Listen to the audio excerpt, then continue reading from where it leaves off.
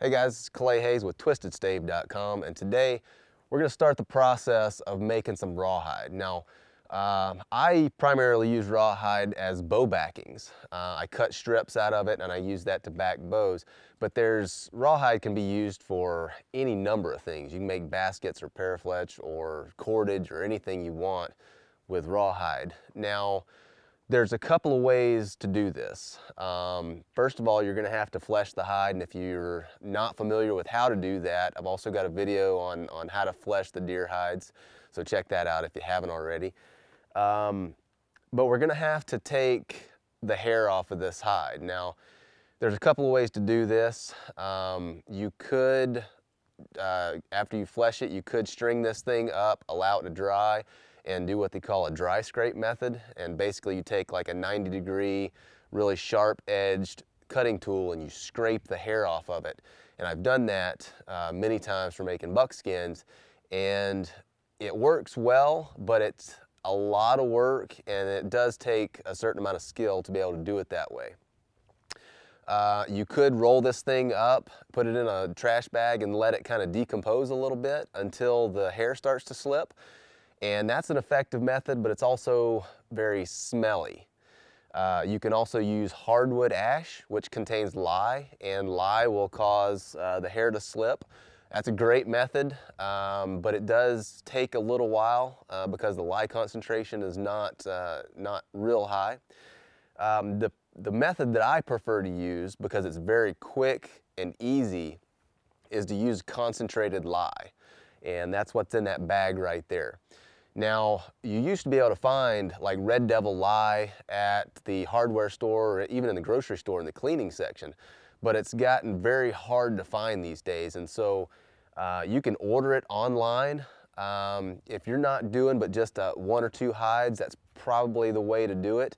But if you're doing a lot of hides, it tends to get kind of expensive, and so what I did, I got that 50-pound sack right there for about 40 bucks. And I just had it ordered in to a chemical supply house here in my hometown. Now, I want to mention a word of caution when you're working with lye.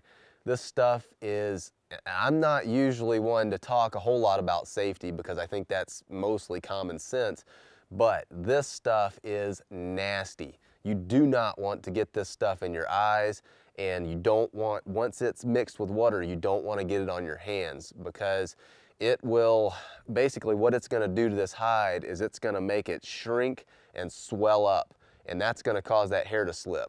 And if you stick your hand down in that solution, it's going to do the same thing. And I did that one time, and my hand was like, almost felt like rubber, and it was very tender for 3 or 4 days. So don't make that mistake. Learn from my mistakes. So the first thing we're gonna do is, I've got a tub here. I'm gonna put about, I don't know, 6 or 7 gallons of water in there. Now, it is fairly cool out here, and so I went ahead and got about, I don't know, 2.5 gallons of hot water out of the tap in my house. I'm gonna use that, I'm gonna put that in there, and that's gonna help that lye dissolve. And then I'm gonna water it down with a little bit of cold water before we put our hides in there. Now, for 6 or 7 gallons of water, you probably want about, a pound of lye, or I'm gonna say 4 or 5 cups. Something about like that.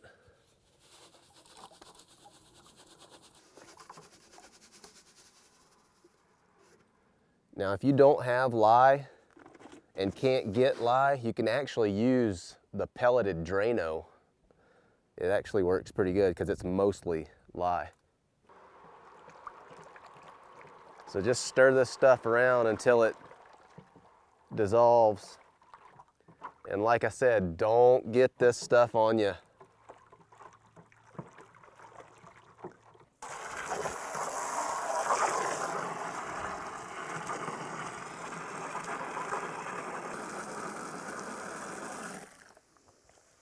Ought to do it.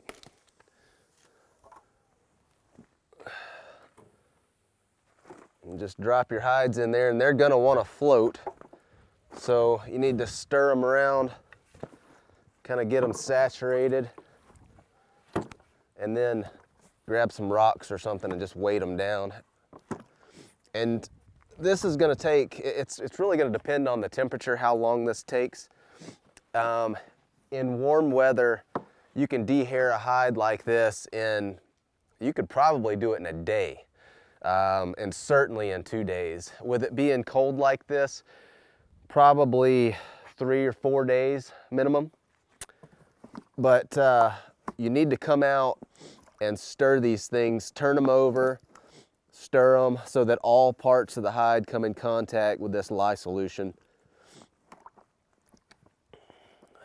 And when we finally do pull this out of this solution, this hair is just going to wipe off. You can dehair the hide with your hand. All right, so I've got a big rock here. I'm just going to put that right in there. Grab another one and weight the other side down. Just try to push down anything that's sticking up above the water. All right, so now we just need to let this sit, and like I said, stir it every couple of days, and in a couple of days we'll be able to just wipe that hair right off.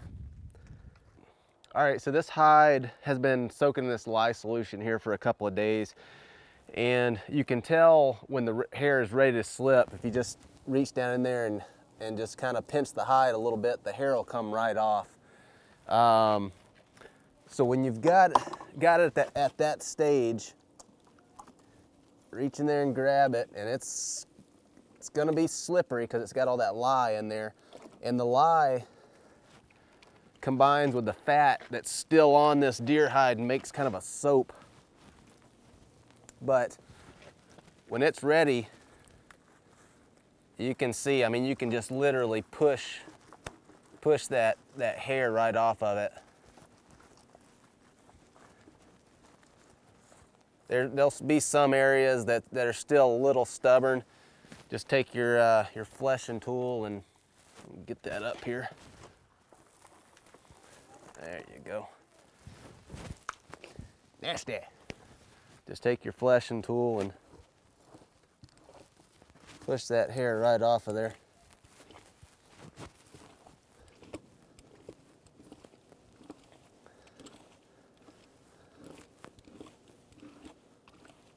If you have a few areas that are really clinging and that are difficult for the hair to come off, just put it back down in the solution for another day, and that should take care of it.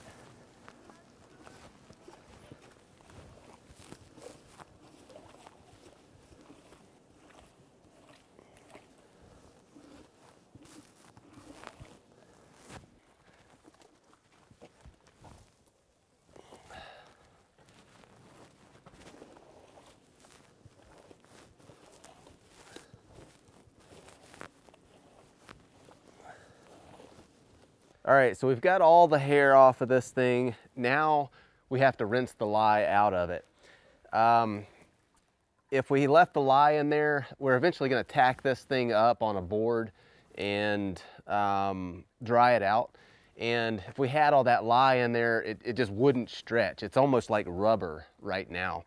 And so the way I get the lye out is I soak it in a tub and with fresh water and change the water every day for couple of days until you'll notice that hide will thin back out. Right now it's really thick with all that lye in it, but it'll eventually, if you keep changing the water, it'll thin back out and you'll be able to pull it and stretch it in different ways. All right, so this hide has been soaking for about 3 days and I've changed the water about 5 times.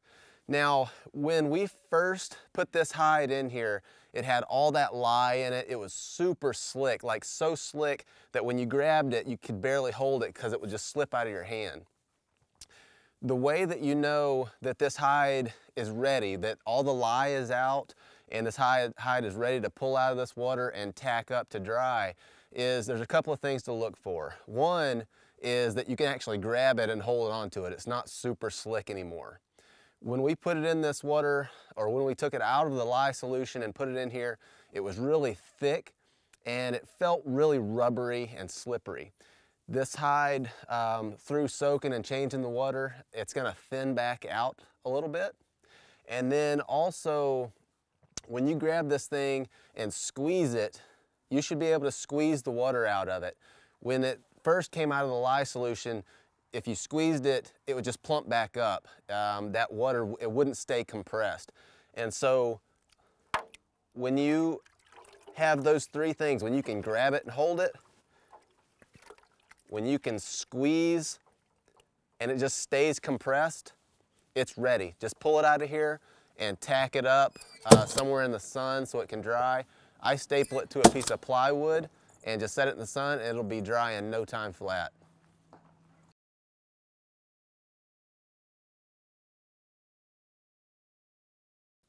So there you go, just staple it out like this every couple of inches around the hide, and stick it in the sun and let it dry. All right, so this is dry. I actually had to bring it inside the shop here so it could dry by the wood stove because it's pretty cold outside. All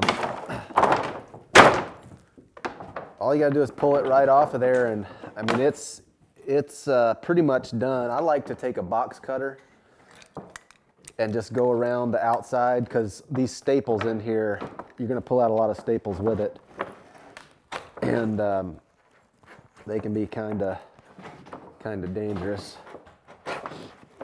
So I just kind of go around the outside here.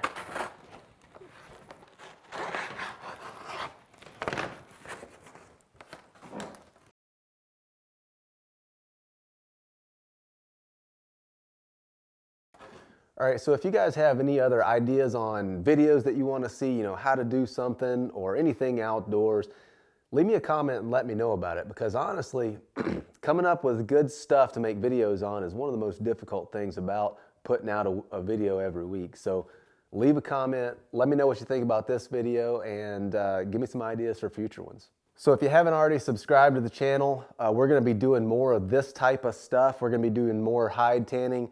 I've also got the bow building videos and all sorts of traditional archery stuff. If you haven't checked that out, go ahead and do that.